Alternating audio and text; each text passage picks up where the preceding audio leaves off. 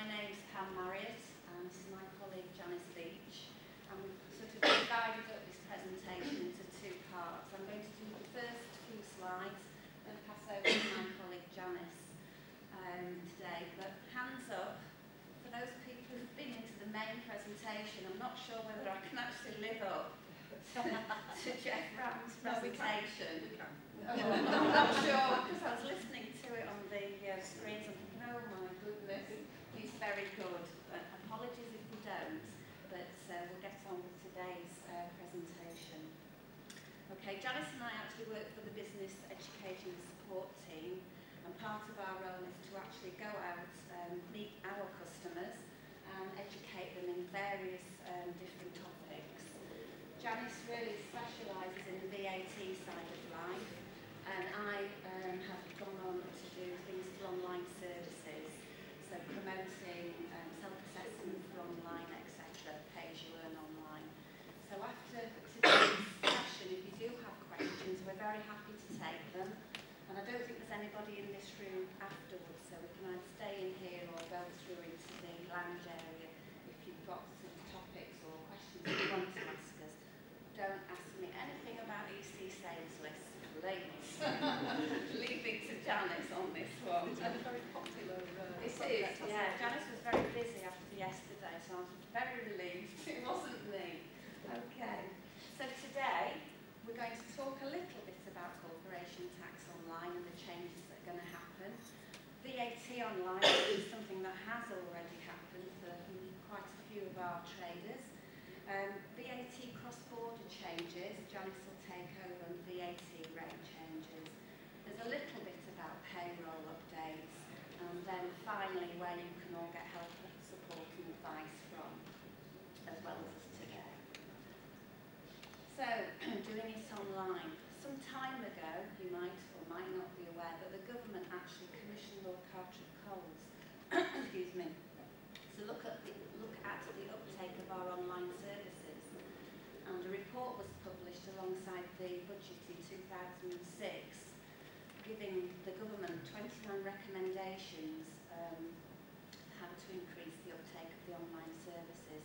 You will be relieved, we're not going to talk about all 29 recommendations, just a couple today, especially at the beginning, that we can talk to you about. But if you are interested, the report was actually published on the website and it's there. But for those of you who are in business, which I'm assuming is the majority of the audience, I think you'll already be aware of some of the recommendations that have actually taken place. Okay. Right, so key dates for corporation tax. 1st of April 2011. You will be expected to file all company tax returns with accounting periods ending after the 31st of March online. The only exemptions, dare I say, there's only two exemptions, are for those companies whose directors and company secretaries are all practicing members of a religious society or order whose belief is incompatible to the use of electronic methods of communications. If that affects anybody within here, then you do need to write to the Corporation Tax Office and explain the situation to them, and then make a decision. The other exemption is if the company is subject to a formal winding up order or insolvency proceedings. So basically, everybody else will have to comply to this rule from 1st of April 2011. The second bullet point is where the accounts and computations have to come to us in a specific data format, which is called XBRL. If you're using commercial software, the companies will already, if not have sorted it, will be sorting it out. And really it's nothing for the actual end user to worry too much about, because the companies that you choose to use the software with will already have covered that. And it's something that is hidden behind the scenes, so don't worry too much about it. And the electronic payments, there's another slide a little bit later on. Don't get hung up about what we call electronic payments. I'll show you what we mean a little bit later.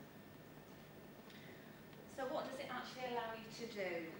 Corporation tax allows you online including the accounts and computations, and you can attach other documents to the return online. Something that is good when you sign up for it, whether you file a return now or not, is you've got access to your online accounts with Revenue and Customs. So you've got access to the amounts that have been paid over previously, whether we've charged interest and unfortunate penalties, you can actually view that online, and payments, repayments made, etc. So you get to see what our staff will see, which I think is quite a good thing. I mean, this has been going on for quite some time, and whilst April next year is quite a few months away, it doesn't preclude you now from actually enrolling for the CT online, to actually see and get used to the pages, etc. We do have something called a demonstrator. Revenue and Customs have a demonstrator through our website that you can actually go on and view the different heads of duty with regards to filing online. You can't break it.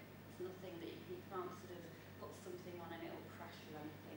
It's just copies of pages, so you can actually see before you actually go ahead and do it. Is that like trying before you buy them? Well, I didn't dare say that.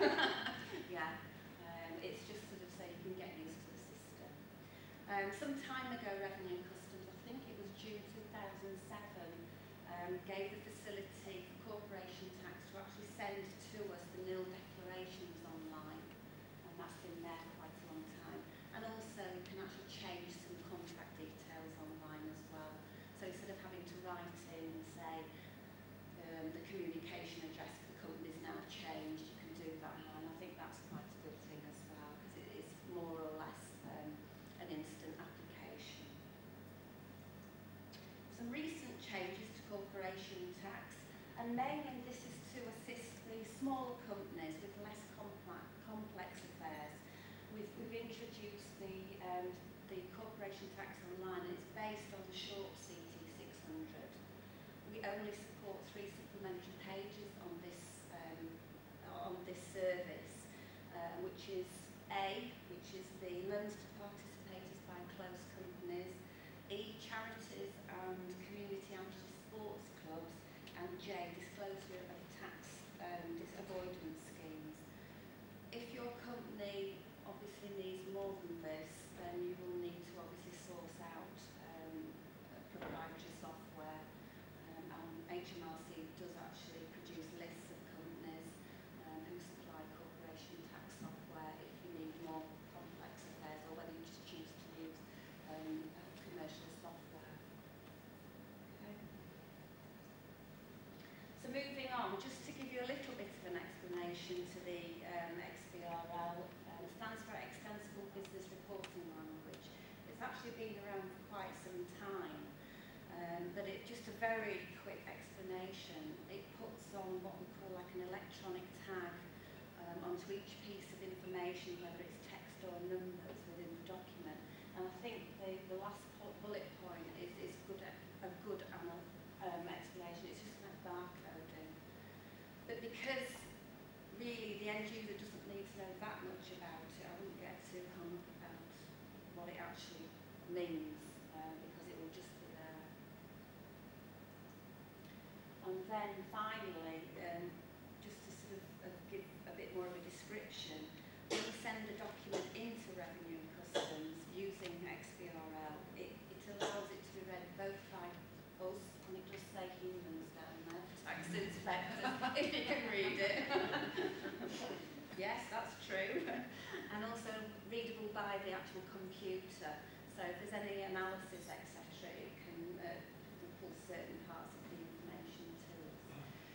There is an actual website for XBRL, and if you are interested, it's probably worth it to have a look if you are wanting to know a bit more information about it. But it's just a very, very quick explanation with regards to XBRL. So moving on, away from